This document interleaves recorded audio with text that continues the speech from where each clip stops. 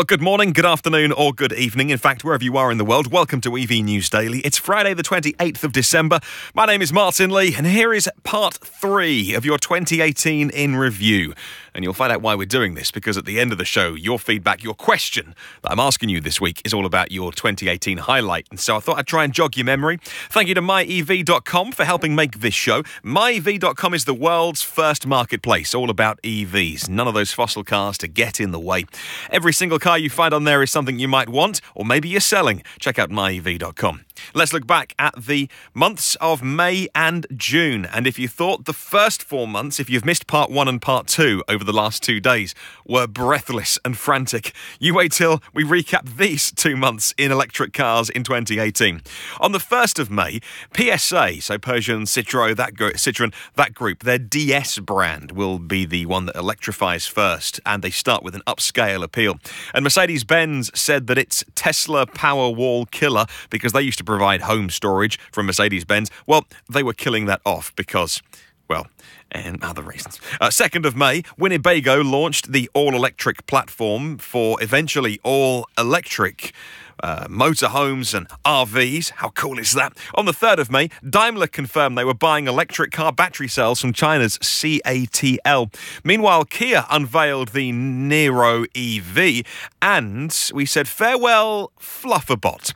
There was earnings call reaction from the Tesla earnings call, and we heard about one particular piece of automation, which Elon Musk called Flufferbot, which was all about trying to automate putting some soundproofing fluff on another piece of the car. And the machine, the robot, kept dropping it, couldn't get it in the right place. In the end, humans proved to be far better at doing this. And in the end, when Elon said, take out 2 cars, one with the fluff and one without the fluff, and see if it does make the car quieter, they found out that it didn't. Therefore, even the fluff was killed alongside Flufferbot. But it goes to show the efforts they're going to make those Teslas. On the 6th of May, BP, British Petroleum, but BP bought the Irish tech startup called UbiWorks as the smart home battle was hotting up. And on the 10th of May, Fully Charged, the YouTube channel, finally drove the Mercedes EQC with Johnny Smith, who would even end up on his hands and knees looking underneath, to a somewhat bemused Mercedes chief engineer. And BMW's wireless car charging was confirmed as coming soon. On the 12th of May, Tesla enabled orders for the dual motor and performance Model 3 versions. And they said that the orders would be open on the configurator within at least a week. And the next day, the 13th of May, more Tesla news as their engineering lead was confirmed to be taking a break from Model 3 production. Yeah, he never returned. On the 15th of May, electric vehicles turned out to make people calmer, happier and more focused, according to a new study. And on the same day, Tesla unveiled a new large power pack project for grid balancing here in Europe. On the 16th of May, BMW Group passed 250,000 electrified vehicles on the roads. And the next day, on the 17th of May, Tesla confirmed that they had taken a look at all of the Model 3 production. What was actually required to get to that next stage of the ramp was a 6-day shutdown to fix all of the problems. Elon Musk then hired 2 Tesla interns who had helped solve a Model 3 production issue. On the 20th of May, the newly married Duke and Duchess of Sussex drove that Jaguar E-Type Concept Zero, the one with the big battery inside. And then the next day, the Model 3 performance version turned out to be a BMW M3 rival, doing 0 to 60 in 3.5 seconds and 155 miles an hour top speed, but with a $78,000 price tag, putting off a few people. On the 23rd of May, BP continued their investment and just diversifying a little bit away from the oil industry, heading towards EVs, a $20 million investment actually in solid-state batteries.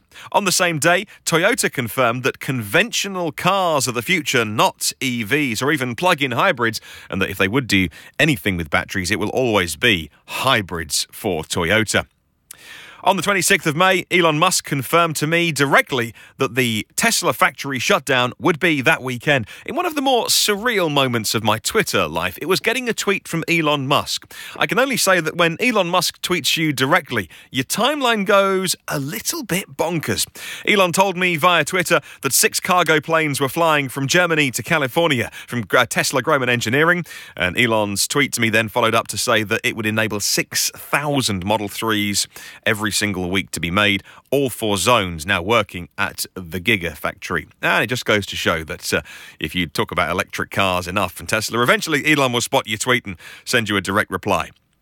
On the 28th of May, a hypermiling Model 3 would do 606 miles on a single charge, which would best. I think the previous best was a few weeks before somebody got late 500s out of it, and then a new hypermiler would do 606 miles on a single charge. At the end of the month, on the 30th of May, Zipcar deployed e-Golfs in London, NIO filed for a $2 billion US IPO, Mercedes-Benz e-Sprinters were coming on the market with 93 miles of range, and then the next day, Tesla's Model 3 won the Consumer Report's blessing after fixing their brakes with an over-the-air update, and the Audi e-tron EV was confirmed to get side cameras instead of wing mirrors for aerodynamics in the markets that would legally allow them. And that was just the highlights of 1 month in EVs. Let's do June. The Hyundai Kona EV would get its Norwegian details on the 1st of June, and the waiting list would grow and grow and grow. And on the 1st of June, Canada's first big delivery of Tesla Model 3s was like Christmas morning for some people.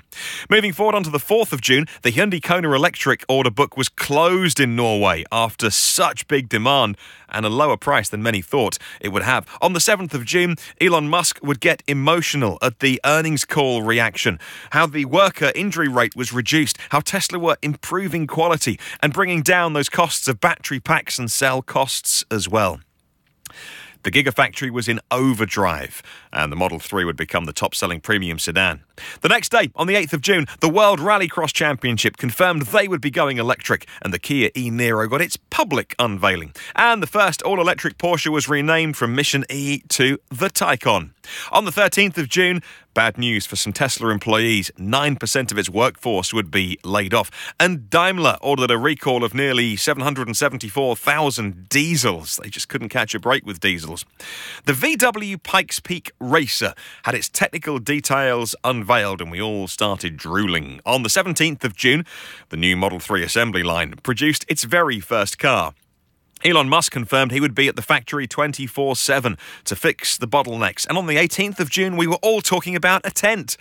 Do we really care that a car was made in a tent? Does it matter? The world feigned outrage. You know how, like the internet, how Twitter can be outraged at something. I can't believe my favourite TV show was cancelled. I'm outraged! People get outraged over many things on Twitter, including cars being made in tents this year. On the 21st of June, Porsche bought into Rimac. Yes, Rimac, those that make crazy fast hypercars. Meanwhile, Ford said the battery technology for EVs simply wasn't ready. You try telling that to people who have been driving Teslas for the past 8 years with presumably imaginary batteries. On the 25th of June, the VW IDR set this new Pikes Peak record. On the 26th of June, Mad Max mode was confirmed for autopilot lane changes. You have to wait a few months, actually, until that was actually enabled on your car. And the very first 350 kilowatt charger opened on the 26th of June in Germany. On the 27th of June, $2 billion worth of investment was confirmed for Faraday Future. Ouch. Fast forward a few months and that company's outlook isn't looking so rosy. On the 28th of June, another internal Tesla email hinted at some very good news for the production numbers. On the 29th of June, this was big news here in the UK, BP made their biggest, as far as I know, EV investment to date. They bought ChargeMaster. ChargeMaster is the UK's largest EV charging company, and it's now BP ChargeMaster. My car is currently charging here in central London on somewhere, it's about 5 minutes from the studio that I'm recording this in, somewhere called St James's, I think St James's Square, I think it is, not too far from BP. And the new logo is already on the side of the charger saying BP, emblazoned on the side. So they are actually putting their branding on the EV chargers now. Well, on the 30th of June, we had one of our Saturday specials, and I was introduced to somebody who it would be a pleasure to talk to for the very first time, but would have many conversations with as the year went on. Dimitri Kozko joined us live from Miami because he is the man behind myev.com. And as the weeks would go by, we would end up partnering with this show, and they would end up helping me make this program. MyEV, all about custom designing, buying and selling electric cars. Very useful for those that want the very best deal out there. And maybe it'll be how you buy and sell your next EV. And that's really where the Saturday specials began as well. Had such an amazing reaction to Dimitri's interview that we ended up doing them almost as many Saturdays as we could, talking to people in the EV community, in the EV space. And it's one of the things that I think most people have quite liked about EV News Daily in 2018. So, myev.com have set us the question of the week this week, which is, whether you're an EV owner or not, what's been your standout moment of the year? You can email me, hello@evnewsdaily.com. You can go to myev.com, click on research at the top, and then question of the week, or you can go onto the YouTube or Facebook comments and leave me your answer. We'll read them out on Sunday.